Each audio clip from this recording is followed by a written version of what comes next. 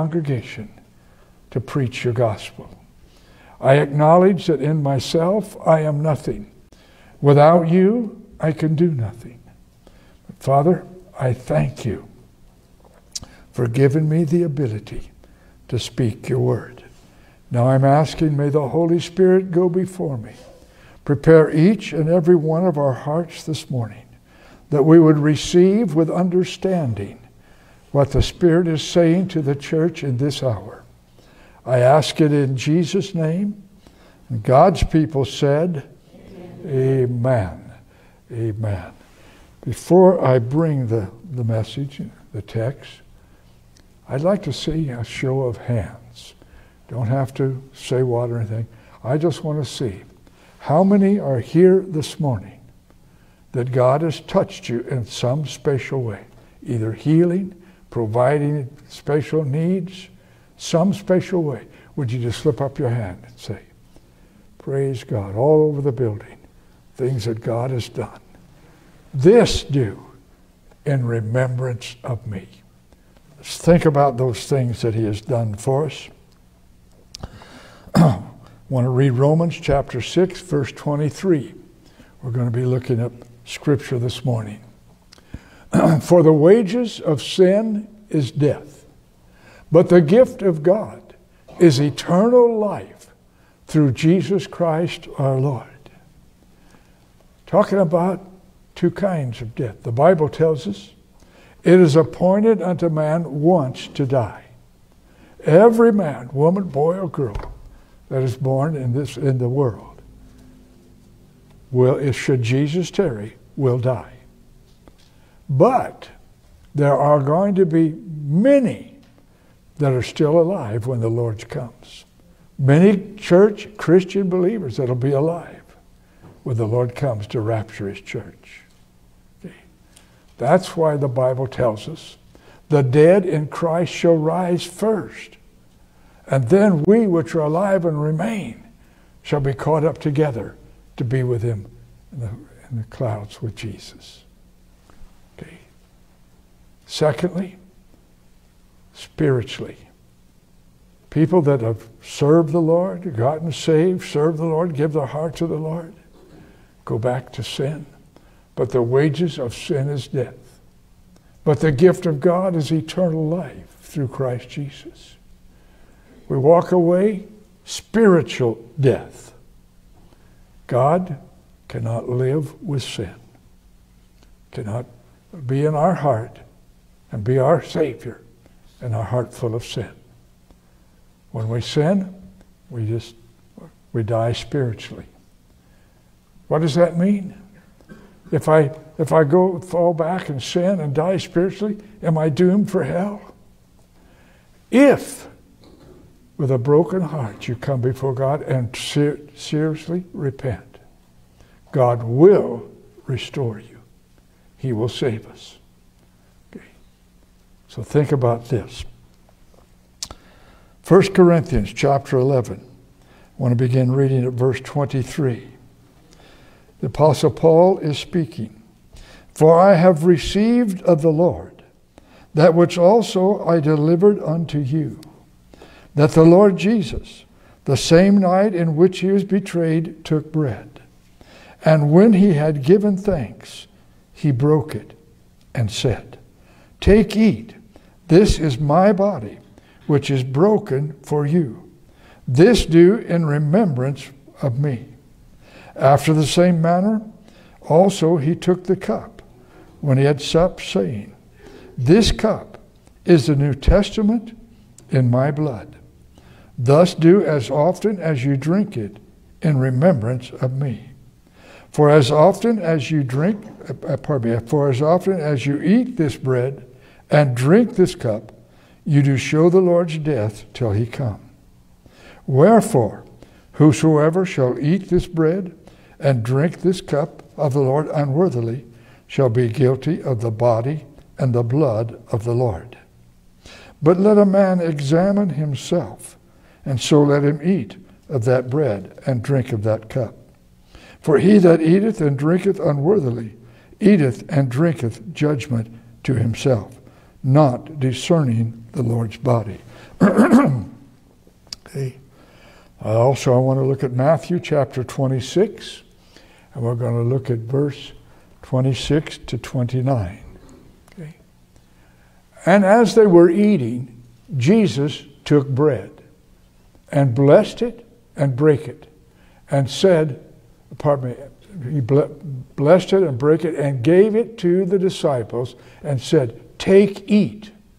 This is my body."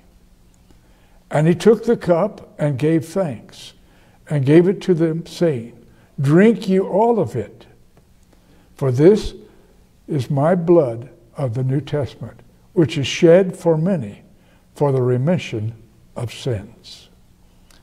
But I say unto you," listen to this carefully, "but I say unto you, I will not drink henceforth of this fruit of the vine until the day when I drink it new with you in my Father's kingdom." I'm looking forward to that day, having that time with Jesus, like communion. He won't do it again until we're all together, and he does it in the midst of us. So I ask you to think of it. Never forget that the punishment for sin, not simply suffering, but death. Okay. For the wages of sin is death. For the soul that sinneth, the Bible says, shall die. We need to keep in mind, Satan is going to try to come against you every day. He's going to try to bring something along that will either discourage you or get you to where you're wondering what is happening. I've had individuals go through attacks of Satan and say, "Pastor, am I even saved? Why has this happened to me? Am I saved?" That's coming from Satan. Okay? Believe upon the Lord Jesus Christ, and thou shalt be saved. We receive him, believe, and we are saved. It was not until Christ died that the debt for sin that was due God for our sins. Jesus died on the cross to pay the debt of all the sins that I have sinned, that you have sinned. Paid it for us, so that we would not have to spend eternity in hell. I remind you again this morning, eternity only one of two places, heaven or hell. Jesus died so that we could have a way to escape hell and spend all eternity in heaven with him. We must never forget Calvary, nor the price that was paid for the forgiveness of our sins. Folks, our forgiveness did not come cheaply. It came through the life of Jesus Christ, giving himself to die on the cross for our sins. So when we come together, such as we are today, to partake of communion together, Jesus said, "This do in remembrance of me." Yes, he wants us to remember, keep in our heart and mind, that he gave his life for us. But he also wants us to remember the things that he's done for us after we were saved. Okay?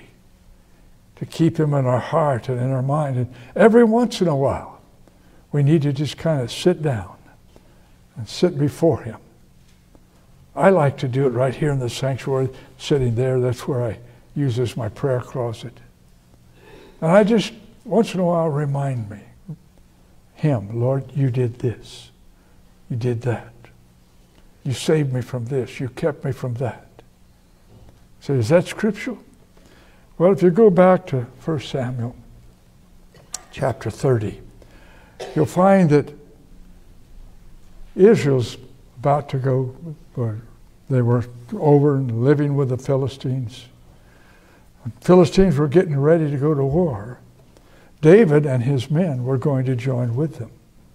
They refused to let him go. The leaders let his men go. They said, what better way for him to get back in the graces of his king and turn against us in the middle of the war.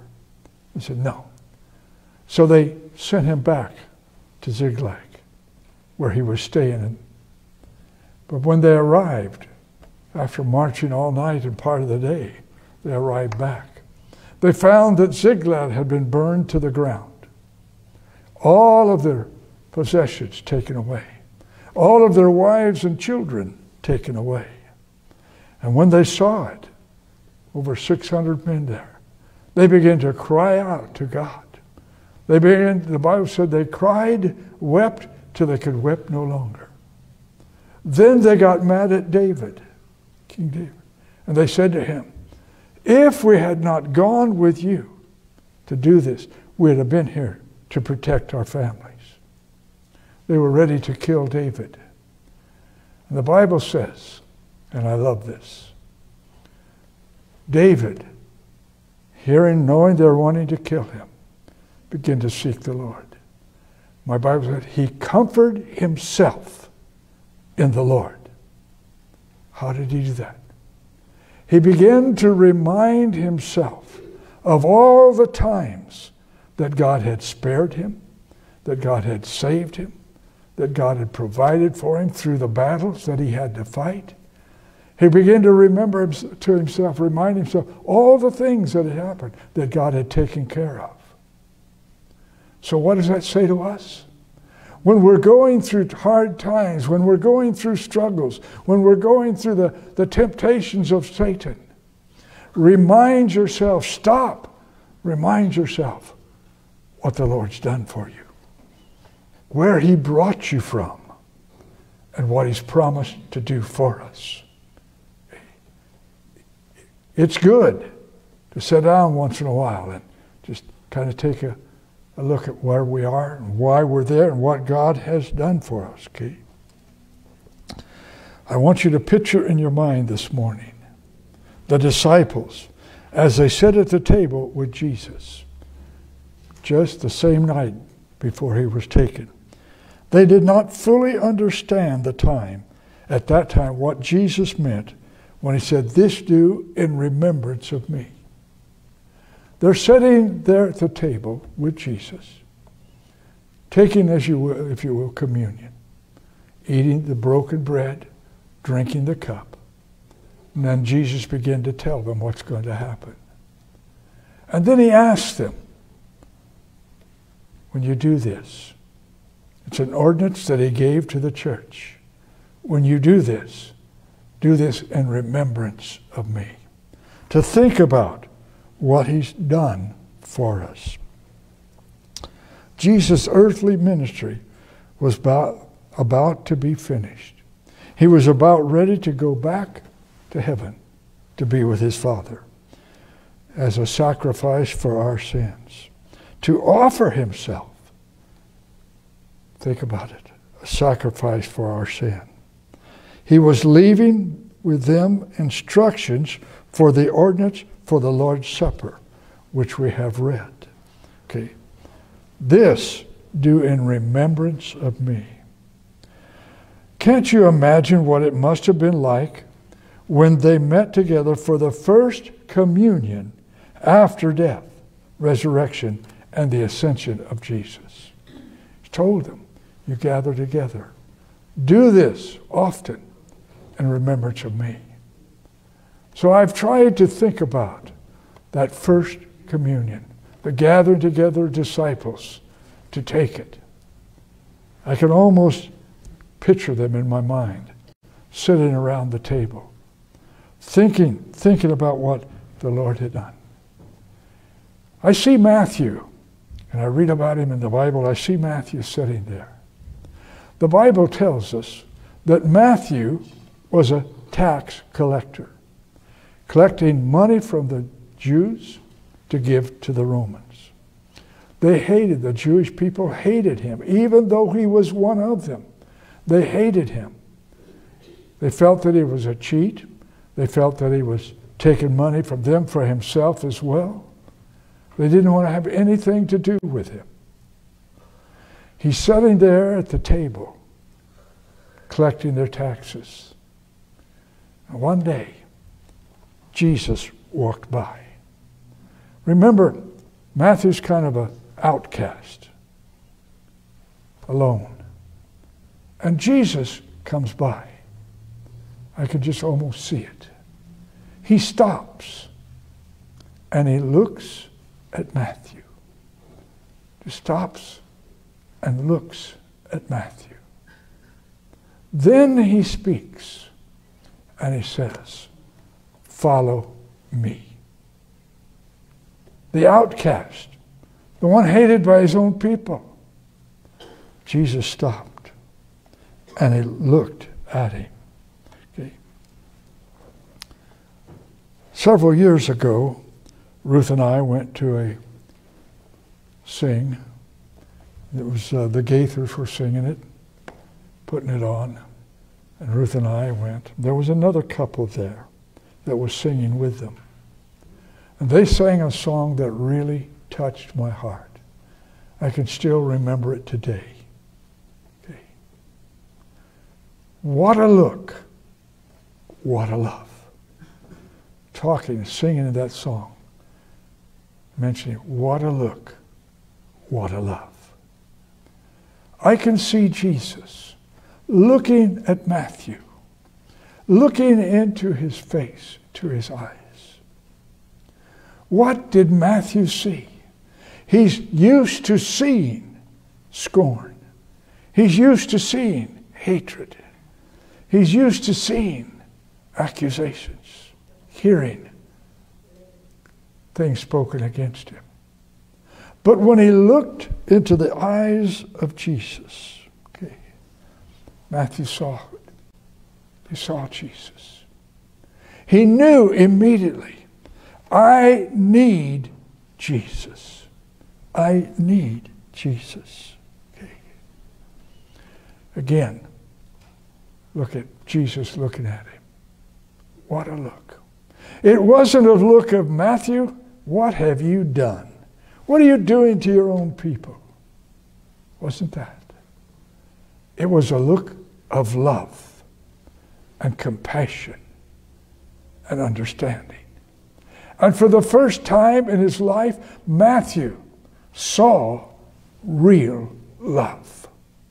He saw the love of Jesus. Real love. Perfect love. He felt in his heart the love of Jesus, and his soul was set afire, and he followed Jesus. Jesus didn't say, Matthew, you've been pretty bad. Matthew, you've done thus and so. He didn't dig it all up. He forgot it. Didn't mention it. Simply said, follow me. Follow me. That's what he does for every true believer. Every individual that comes to him, knowing I'm a lost sinner, comes to Jesus and asks forgiveness of his sin. Jesus forgives it, forgets it, and says, follow me. Follow me. Okay. Can't you remember when you first came to Jesus? How many, no show of hands, just answer yourself. How many of you remember, okay, when you first came to Jesus? The love that filled your heart, the joy that flooded your soul.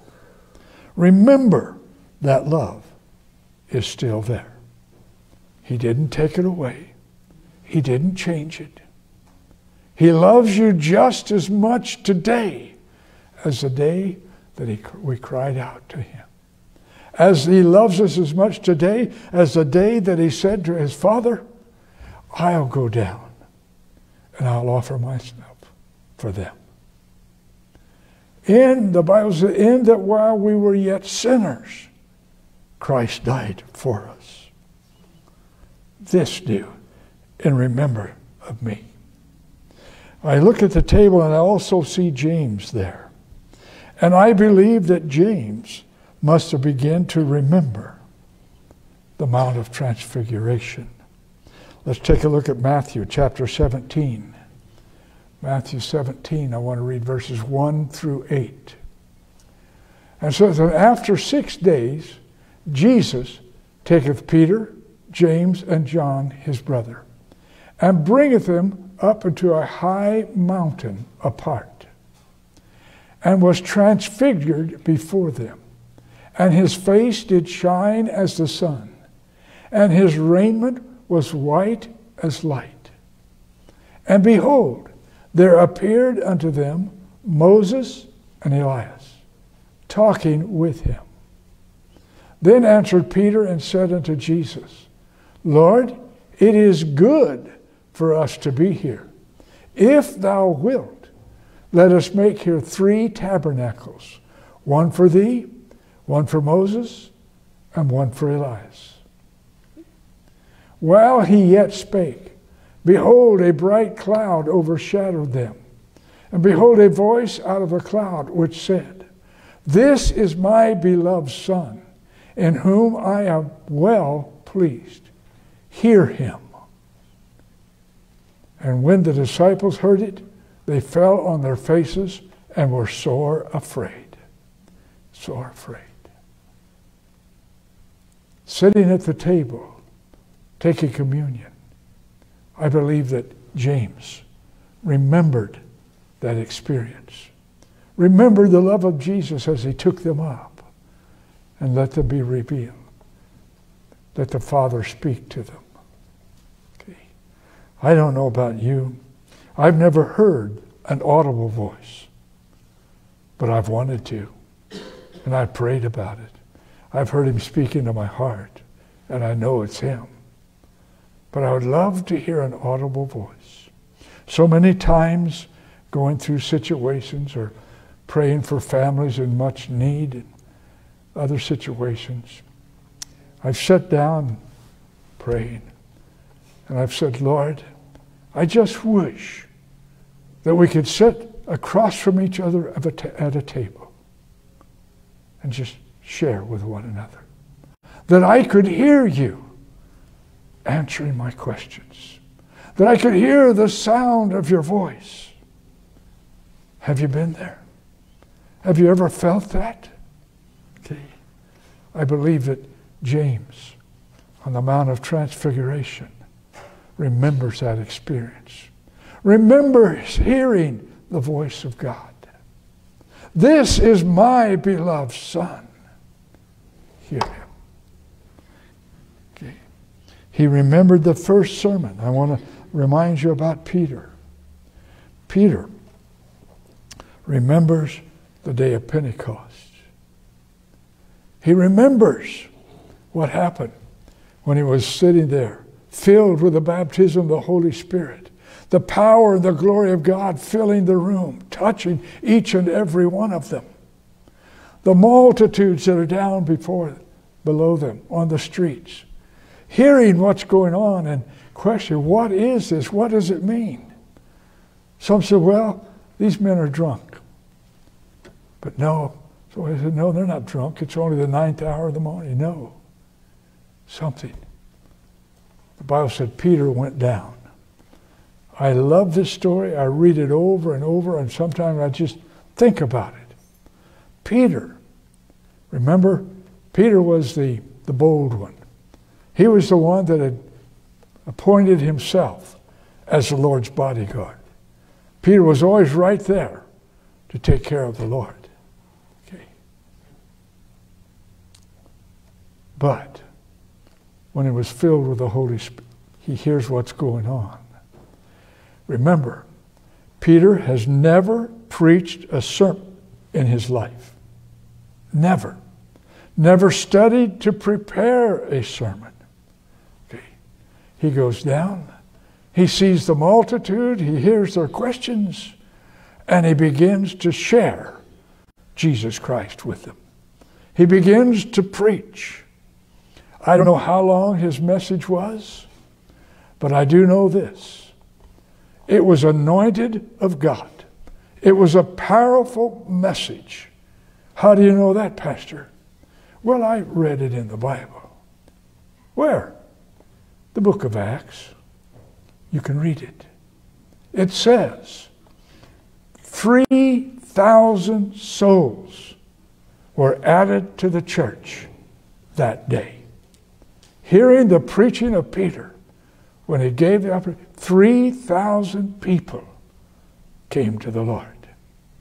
That's a powerful message. That's the power and the glory of God reaching out to touch the lost. He remembers that first sermon that he ever preached, under the anointing of the Holy Spirit. Folks, hear that again. The first message he ever preached, under the anointing of the Holy Spirit. That tells us we can do nothing of ourselves. It all comes through him. He gives us the ability. He gives us the anointing. He gives us the opportunities. All praise, all glory, all honor belongs to him. Because without him, we can do nothing. Peter's remembering all of this. You see, I can remember, back several years ago now, I can remember the night that I was filled with the baptism of the Holy Spirit, and the Lord called me to preach on a Sunday night sermon in a church in Pomona, California, an Assembly of God church. I was at the altar. I was just praying and seeking the Lord. All of a sudden, my prayer became more intense. I could feel the presence of the Lord. I didn't know what going on at the time, but as I continued to pray, all of a sudden I was speaking in tongues, praying in tongues. There was something happening inside of me. God was changing me. He was filling me, not only with his Holy Spirit, but he was filling me with a love for people that I didn't have. Okay. I got up from that altar a changed person. The Lord done something in here. And I thank God today that that fire that he ignited back then is still burning in my heart. Not too long ago, a couple of, maybe 3 weeks, we had a memorial service for Denise's mother here in the sanctuary. And I shared some thoughts at that memorial. When we dismissed, there was a lunch ready, and I dismissed the people to go to the luncheon. And a man that didn't attend our church, I'd never seen him before. As he was walking up that aisle, he stopped right there and he looked at me. He said, I want to talk to you after this is over. I want to talk to you. You said something I want to know about. I don't believe, and I want to know.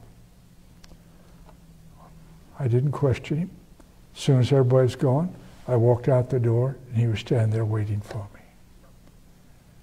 And he shared with me what he wanted. There was a man that had received Jesus as his personal Savior. And one day he was alone with the Lord, praying and seeking the Lord. And the Lord gave him a vision. He said he was caught up into the third heaven. And the Lord met him there and was taking him around and showing things. And he took him and showed a mansion that was being built. And he said, Jesus said to him, this is going to be your mansion. And the man was a carpenter, so he said Jesus let him work on his own mansion for a little bit. And he asked me, Pastor, do you believe that? I said, no, I don't. I said, I know that there have been individuals that at one time or other have been caught up to heaven and let to come back. But they didn't do any work. They didn't work on their mansions or anybody else's. Why? I said, because my Bible said this. Jesus said, I go to prepare a place for you. And if I go to prepare a place, I will return unto you and receive you unto myself, that where I am, you may be also. What did he mean, I'm preparing a place? God is building our mansion. It's a gift that God is giving to us. Okay, he's building it. We don't have to. Okay. So folks, believe what the Bible tells us, okay? I can remember that night, what God did for me. Still burning today, just like when that individual wanted to question me. He asked me, before he started to tell me what he's thinking, he asked me this. He said, do you love what you're doing? Do you love preaching? Do you love ministering to people? And I said, yes, I do. That's why I do it. God's called me to do it. Yes, I love it. Then he started on, well, then that man's a carpenter. He loves to be a carpenter. Why wouldn't you think God wouldn't let him do it? And then I told him what I shared with you. God's given us a gift that he's making for us. We don't have to worry about building it. So I ask you to think about it. I asked this morning. When you were baptized in the Holy Spirit, okay, do you remember that time? The first time when you were baptized? Like I told you, I remember that Sunday night just as if it was today. Because God did something. When he fills us with his Holy Spirit, he does something for us. And we need to keep it alive. Keep praying. Keep waiting upon the Lord. Keep believing him. Okay? If you listen to the Old Testament, read it, the building of the tabernacle. The priest, some of the priests had a job. Their job, there were kind of lamps, oil lamps, that had to be lit and burning. Certain job of some of the priests was to keep the fire burning. They could not let it go out. They had to make sure there was always plenty of oil. They couldn't put the fire out, let it go out. Church, those of you that have received Jesus Christ as your Lord and Savior, he's abiding in your heart. Those of you that have been baptized and filled with the Holy Spirit, we must keep the fire burning. He ignites a fire in our hearts, and we have to keep it burning. Pastor, how do I keep the fire burning? I keep the fire burning by reading my Bible, by spending time with him in prayer. I'm not talking about short, quickie prayers. I'm talking about getting in your prayer closet and talking to God, letting him know what's going on in your heart, giving him praise and glory and honor, allowing him to keep the fire going. Folks, don't whisper your prayer. Don't pray it just in your mind. He wants to hear the sound of our voice.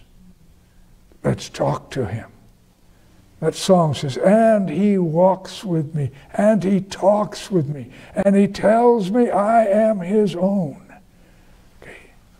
It happens when we talk with him, when we get alone with him. You need to talk it out loud. Don't think it in your mind. Don't try to rebuke the devil thinking. You have to speak it out to him. Just like Jesus did in the wilderness. Satan, I rebuke you. Get behind me. Don't think that he can't read your thoughts.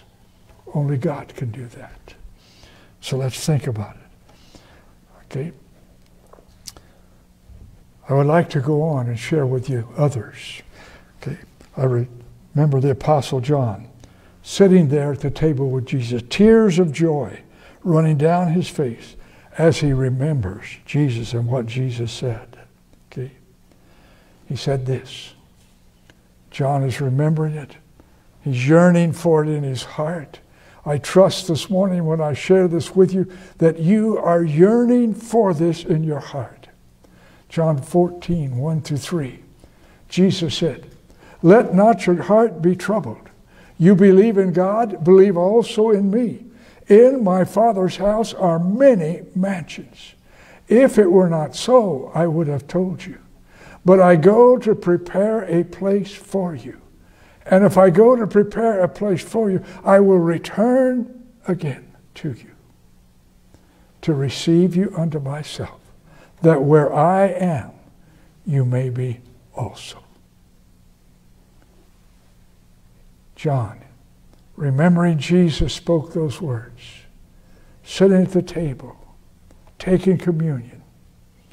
This do in remembrance of me. He starts to weep before the Lord. Why? He's ready to go home. Even so, come quickly. There's a yearning in his heart to see Jesus. Before we take communion, let me ask you this. Do you have a yearning in your heart to really see Jesus? You're tired of the status quo. You want Jesus to come. Is there a yearning in your heart? Father, I come to you right now in the name of Jesus. I have brought the word that you put upon my heart. Lord, you know, and I know, I cannot change a heart. I can read my Bible, I can prepare, I can pray and seek you, prepare the message, try to preach it, but Father, only you can change a heart. I'm asking today, before we take communion together, if there's anyone here that doesn't know Jesus as their Lord and Savior, doesn't know him, that they would desire to accept him today, take communion with us. Every head bowed, every eye closed, no one looking around. If you're here this morning, there's anything in your heart that shouldn't be, or maybe you haven't accepted Jesus, and you want to today, would you just quickly lift up your hand? Okay. I'm not going to call you out, but I will pray with us. All right? Yes, I see that. Now, put it down. I'm going to ask you to raise it again in just a minute. Wait a minute. Are you raising it to accept Jesus as your Savior? Praise God. Praise God. You can put it down. All right? Anyone else? All right, church? I'm going to pray a prayer. And I'm going to ask all of you to pray it out loud with me. Individual that raised your hand, I want you to pray that prayer out loud with us, but pray it from your heart. Dear Jesus, I know I'm a sinner.